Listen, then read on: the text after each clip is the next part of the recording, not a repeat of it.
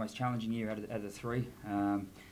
Just combine injuries and suspensions and a bit of off-field stuff, and you know, and also to say you've got 7 other clubs out there that are trying to knock you off the top. So you know, a real challenging year, and the boys have. I think a lot of my young blokes have had to really step up quicker. You know, you can maybe blood 1 or 2 and try and give them responsibilities off the bench and stuff like that. With this year, we've had to. I know in the first 5 rounds, you know, we had to throw Dan Leary in the ruck and had to have some Jack Irvines and guys like this had to actually stand up and make an impact. So I think that's probably been the biggest thing is the young ones that have come in have had to make a total impact straight away. We haven't had time for them to sort of find their feet. They've had to come in and make an impact straight away. So yeah, I'm pretty happy with the way the young kids have sort of learned. And the older blokes have had ups and downs, I think, this year so far. But I think in the last couple of weeks, their leadership's been really good, and hopefully that extends on Saturday. At the start of the year, when you say if someone had said playing in a grand final, we're more focused at the start of the year about rebuilding a football club from the ground up. The grand final appearance and potential results really just the cherry on top, and probably something we were building for in particular for next year. We probably got there a bit quicker than we would have hoped. Yeah, look, first of all, it's definitely no part of it's easy. Even the last 2 years, last 2 years the rivalry we've had with the Rock has been pretty ferocious, and so it definitely hasn't been any part of it's been easy. But yeah, it gives you a good understanding, and you could be some other clubs go through a rebuilding process and go all the way down to the bottom before they have to go back up. So it's given me a good appreciation of having to battle through with injury problems and suspensions and stuff like that. As I said, I'm really proud of the boys that they've been able to rebuild and still be able to stay up top. I think it's been a huge effort from the group to finish top and now in another grand final when they probably could have been forgiven for dropping off the pace. And we lost a lot of experience with Blackers and Mickey Oliver and the Reed brothers, and we lost a lot of experience. So yeah, it's definitely, as I said, as a coaching staff, it's probably been our best year, to be honest with you, because we've had those challenges. Oh, look, there's no pressure because we've got so much more to improve on. We've talked about it as a group. We got 20-odd new footballers into our football club this year, all bringing in their own special traits, I suppose. We had a whole group of boys that had been there for a long while and hadn't seen a lot of success. So there was a lot of getting to know each other early on, and certainly our early results showed that. But as far as where do we go from here, my goodness, we got a hell of a lot of football that we can improve on. Our game style is still very basic. Our standard of our skills are still not where they need to be.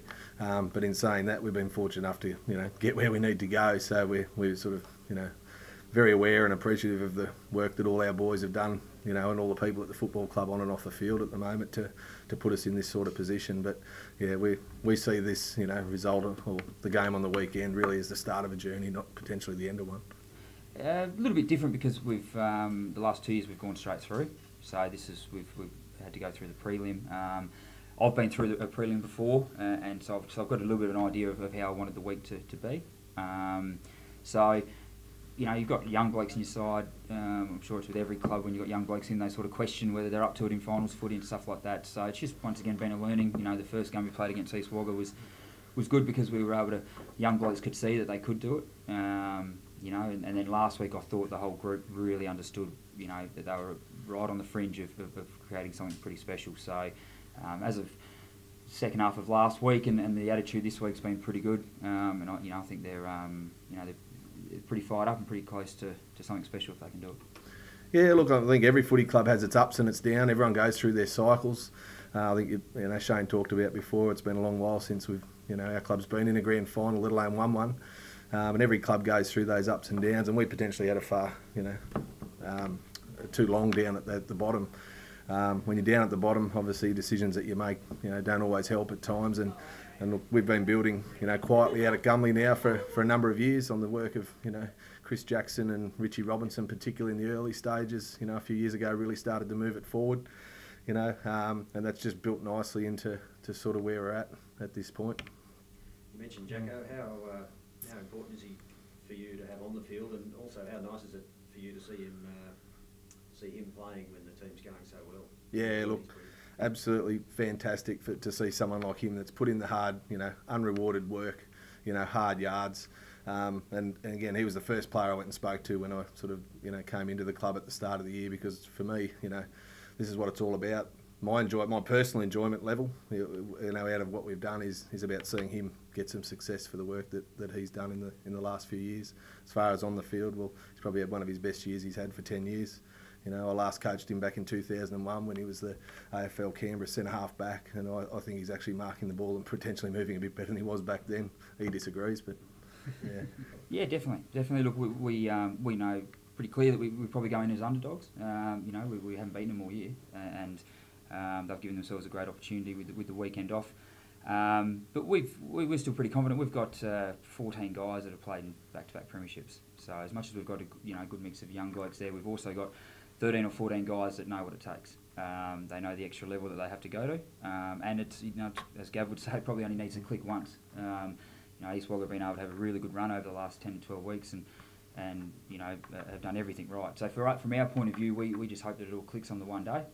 We've sort of been a bit patchy in areas this year, and if we can get it all clicking on one day, we feel like we're as dangerous side as what there is going around. So if we can get it all clicking on Saturday, we had a really good second half last week, where we had to, we dug deep, which was a really good sign going into a grand final, because grand finals it's probably the most unskillful game of the year, a grand final. So you need to have a bit of guts and a bit of fight about you. So look, we're hoping that we can provide that on Saturday. Does that mean you're going to put on a stink? Yeah, look, we'll try and play. I think both teams have played in a good spirit, and grand finals with no fights and are really good for grand finals, aren't they, Shane? So that'd be nice. Yeah, look, it's fantastic, particularly given that, the start of our season when we all got together, potentially in January once we had our list together, we got out and had a camp together, and we really built a culture around the fact that, nobody in our football club's any more important than anyone else, be it Rob or myself in the roles that we hold, or the guys that run the water, or the 12-year-old boys that run the boundary for us in the 17s. And we really sort of worked hard on that. That everyone just has a role to play with our football club. It's no different to the football side on the weekend. Everyone's got a role to play on the day on the field, but there's lots of roles being played, off the field. We all contribute to the greater success of the football club, and it'll be, obviously just up to 22 boys or 44 boys this weekend, and a netball grade to try and get some success for all of that work. So the vibe's feeling really good. We've sort of pushed on. We're focused on it being round 20. When your first and second grade sides are playing the same team in a grand final, there is an element of, it's round 20.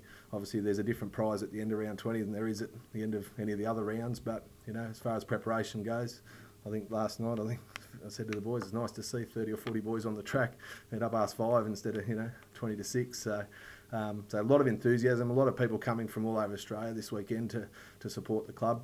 From that point of view, it's a really consolidating year for the football club, and allowing a lot of people to re-engage with our footy club this year has been probably one of the highlights. Oh yeah, it is. Probably the team and individually it is, like as in the individual players. You get a massive buzz out of seeing kids that were playing under 17s last year that have been training with you for 2 years, just dying to get a chance to play senior footy, and the doors opened up this year for a lot of those players. We've got players that have. We've got reserves players that have played reserves footy for 2 full years and finally got a chance this year, and now all of a sudden they're playing in a grand final. So it is. I've got Mark Bruce who did his knee, broke his leg in a prelim final to a semi-final 2 years ago. It was 10 minutes away from a grand final. Missed the first one last year. He decided to have a year off and run water, and Luke won one. And so that's a real buzz for him to play in his first one. He's played 150 games for the club. Jason Reid, who I had to drop from last year's grand final side, he's probably in our top 3 players this year. For him to turn around and do the pre-season did after getting dropped for a grand final, and 2 of his brothers played in it, it would have been really good. But so they're the parts that, and I think Gav touched on it. That's, as a coach, that's the excitement. That's the I'd love to see those guys succeed, and the 5 or 6 kids from under 17s that are just trained so hard. I'd love to see that. That's going to be really, really special if it happens. And if not, the experience for them is going to be great. I'm pretty proud of what the group's been able to achieve this year. I'll be honest with you, we haven't had the luxury of actually being able to worry a lot about the opposition side. Look, we all know how the sides play generally. We've had so many new players into our side this year that our greatest sort of area of improvement is the things that we can can do from within the individuals within our side. You know, potentially that's a next year conversation for us where we know exactly what we're getting out of every individual in our side, and then you're looking for extra avenues against, you know, individual players from the opposition. So we've said it all year, and it's a genuine truth that, you know, like I said, I'm still expecting our players to improve on Saturday based on the last game that they've played, because we're still new, we're still green. We're still learning about each other. I mean, you know, we've only played 15 or 16 games together there at the moment. So a lot of those boys, you know, so our improvement will come from within. And as far as tomorrow go, mate, outstanding side. They've got the runs on the board. We're certainly trying to obviously get our club and our side to the level that they have. You know, they've really set the standards around football, netball, off the field. And you know, and from our club's point of view, we think we're well on the way with our football and our netball and off the field. But you know, our under-17s, we've still got to work to get to a Temora standard at the moment. I'm on the same line as Gav. We haven't lost. We've lost games this year. So unless we went into it undefeated and whatever, you know, we've got some improvement to do. Last week we were level at half-time with Mara, found ourselves a goal down, you know, at the start of the third quarter. So we're in no shape are we in a position where we can tick off our game plan and say, yeah, let's just focus on what East Wagga are doing. We obviously have some areas that we'd like to shut them down in, as Gav's probably got for us. But for me, I've got 7 blokes that are playing in their first grand final. You know, Gav's got some blokes on his side that are probably playing in first grand finals. It is 90% of it is what we do. How do we get the best out of our team for the Saturday, and how do you get the best out of these young kids that are coming through and make them relaxed, and you know, how do I get guys that have won a couple, you know, motivated and all that sort of stuff. There's a lot of that stuff that happens throughout the year. So, you know, I think we had a meeting on Tuesday night, last night at the club for 10 minutes or 15 minutes, I think it was, on discussing the East Wagga side. The rest of the time was about recovery and getting your boys feeling good, and I know it's a bit boring, but that's the actual truth of it. A lot of it's, you're not in any position, we're not undefeated, and we're not, you know, we've lost to East Wagga 3 times. So we've got to make sure our game's up to scratch. In that 10-minute discussion, who was the... Gav. Yeah. I tried to work out... Coming off the bench. Tried to work out how to stop him. No, look, there's players, of course there's players, you know, they've got some good players. Geppert's obviously a good player and a formed player up forward for them. They've got some really good midfielders running through there, and a pretty strong backline. You know, they've got a really strong backline that's held us down pretty well each game. So we've got to make sure, you know, we can get some good delivery in there, and some boys can hold their grabs when it gets in there. You know, same as you don't get in a grand final for having 2 or 3 gun players. You know, East Wagga got a really strong, some of their small half forwards and stuff like that are pretty dangerous as well. So we went through that last night, and players have got to beat their play.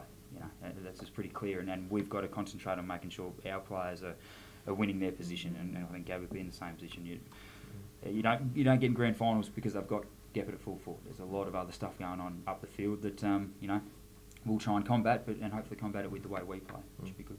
Oh, absolutely. You know, I think as Mark knows, he's been in plenty of recent ones, but grand finals are really just we particularly both start from scratch. All you do is take in a bit of confidence out of what you've done in the past. You know, whatever that confidence may be. But at the end of the day, that confidence or those previous results, they guarantee us nothing. They entitle us to nothing. It's literally about obviously what you can execute on the day, is whether you're gonna get the chocolates or not. But yeah, look, it's certainly, you know, to have won 3 times, you know, to have won our way through with a week off, you know, to have had a list together now, or a same side together for probably 8 or 10 weeks, with 0 injury concerns. The opportunity for East Wagga Kringle to win a premiership doesn't probably get any better than this as far as the preparation goes. But, you know, grand finals are funny games. Anything can happen, and, you know, our boys have just got to focus on winning their first contest and winning that early part of the game and moving on. Yeah. Is Matt Hartley right to play, or was he injured last week? Yeah, he got a little bit of a knock on the knee and a little bit of hyperextension, so he'll be fine. He's done his recovery as he is. You know, we've played. You know, we got the week off 2 weeks ago. We played 2 games in a row, so there's going to be blokes that are going to be a bit sore, and that's grand finals. You know, that's he'll be a bit sore, as you think, but he'll pull up fine. He'll train. He'll train Thursday night and be ready to go. And he's a pretty important part of our squad, and as long as he can play his role, we won't take anybody in that we don't think can play their role. So he'll be fine. He'll absolutely be ready to go. Well, it's probably yes and yes to answer your question. Yeah, I did come in with a particular style of football that I was looking to play, but it wasn't an extensive brief, if you like, early, because obviously with so many new footballers coming to our club, bringing different skill sets, I really hadn't seen a lot of them, together. So I think, we were 2 and 3 after 5 rounds, and looking pretty ordinary. We made some pretty significant sort of structural changes then, and really just altered the style of football that we play to suit the assets that we had, and it's worked brilliantly ever since. So we've sort of got now a starting point for that. It's a very uncomplicated, unsophisticated style of footy that we play. We call it blue-collar gumly football, and and that's been the basis of it. And I think to answer your question before, that's what we look to build on, going forward. But we're confident that blue-collar gumly football's enough to get us over the line at the moment. You did mention knee injuries before. What's the go of yours? You're not playing? No, No? not at this stage. Any late changes possible? No, not at this stage. It's only Wednesday. Okay. Yeah, that's it. See how we go. Yeah. Not a problem. Well, Good luck, man. Yeah, you too, mate. All Good luck. Thank you. Yep.